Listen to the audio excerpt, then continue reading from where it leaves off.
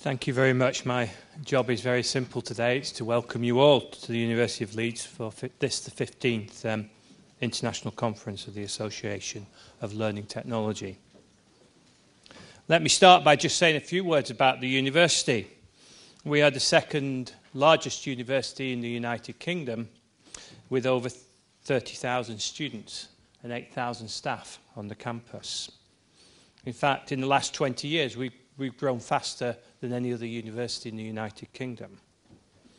And we are actually the second largest employer in the city of Leeds, the largest being the National Health Service.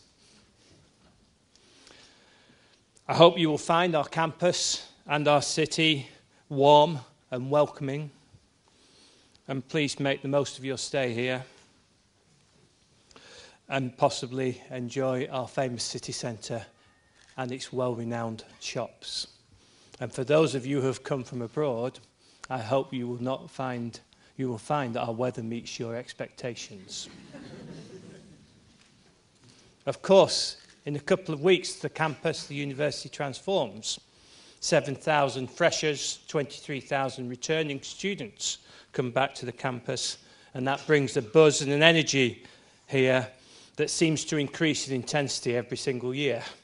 And to me, that's the highlight of the academic year, seeing all those young people returning to university.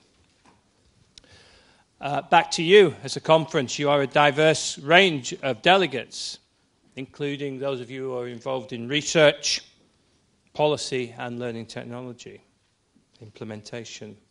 And again, for me, a special warm welcome to our international visitors as far afield as New Zealand, Australia, India, Japan, Canada, South Africa and the USA, as well as many countries from Europe.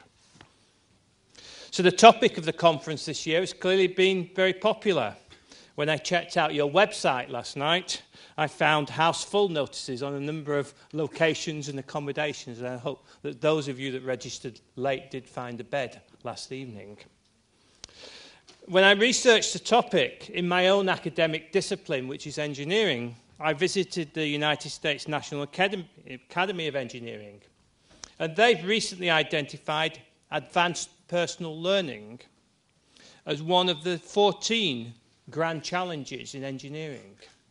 And that sits alongside topics such as clean water, economical solar energy, prevention of terrorism, and creating energy from fusion.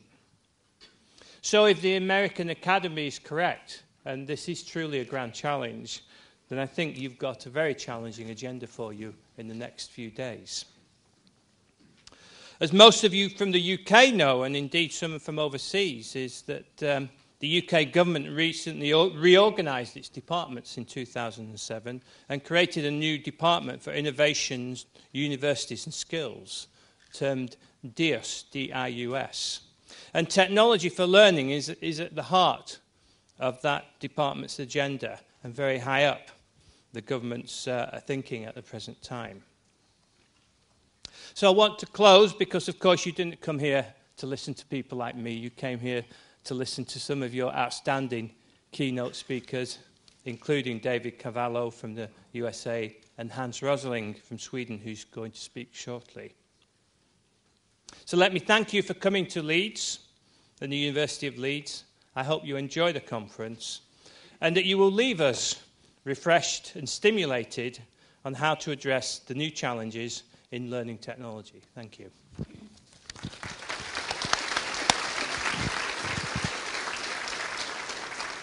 Thank you very much, John, for that warm welcome to Leeds.